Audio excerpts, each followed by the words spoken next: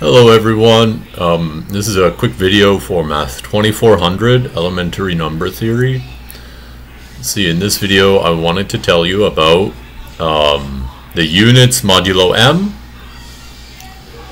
Okay, so again we have an integer, a positive integer n, and another integer a, and we want to say what does it mean for a to be invertible modulo m.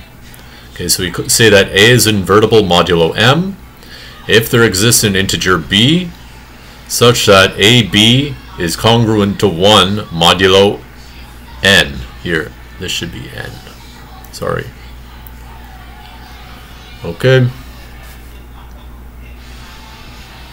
Just to give you a quick example, we were working with modulo 5 in the last video a little bit. So notice that 2 times 3 is congruent to 1 mod 5. Therefore, 2 will say that 2 is invertible modulo 5. Also, the same congruence tells us that 3 is invertible modulo 5.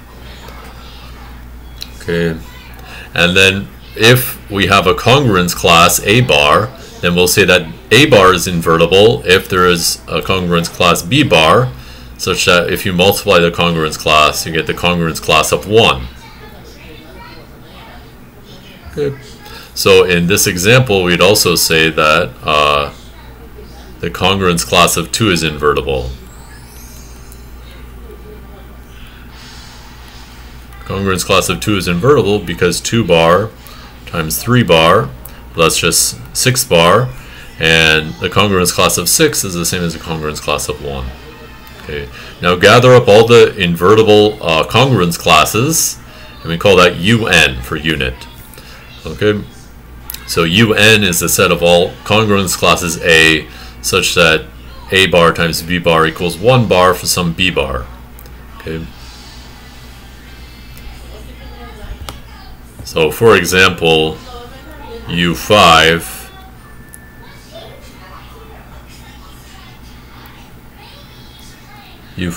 what is that?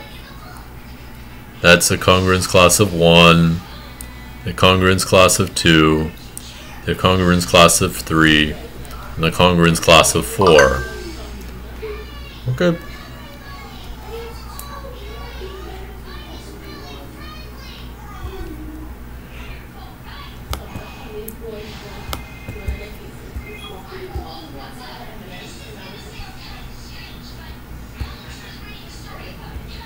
Okay, and to end off the video, just a quick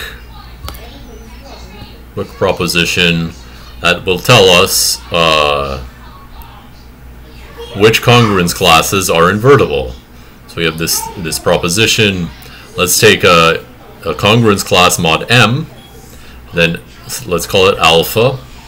And then alpha is a unit modulo m, or it's invertible mod m, if and only if the GCD of a representative with m, so GCD of A with m is 1. Okay, so let's prove this proposition.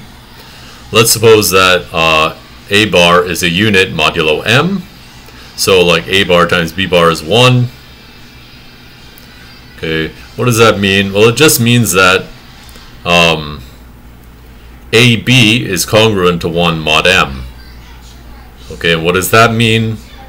Well, AB is congruent to 1 mod m means that it basically means like 1 minus AB is divisible by m, and you can rewrite it like this. So let's just to briefly see why. We have that m divides 1 minus AB, and that implies that mk is equal to 1 minus AB for some k, and add AB to both sides, we see that AB plus mk equals 1 for some k. And similarly, if AB plus mk equals 1 for some k, well then m divides 1 minus AB, so AB is congruent to 1 mod m. Okay. Now if AB plus mk equals 1, then immediately the GCD of A and M has to be 1, because any common divisor of A and M must divide 1. Okay.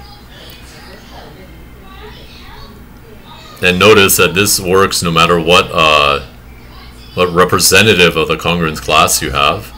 So, okay. Now suppose that the GCD of A and M is 1, then, well, then AB plus MK equals 1 for some integers B and K. Then you can reduce modulo M, you get that A bar B bar equals 1 bar. Okay.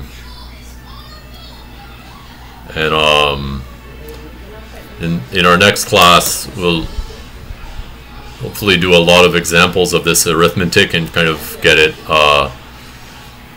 so that it's a little bit more familiar.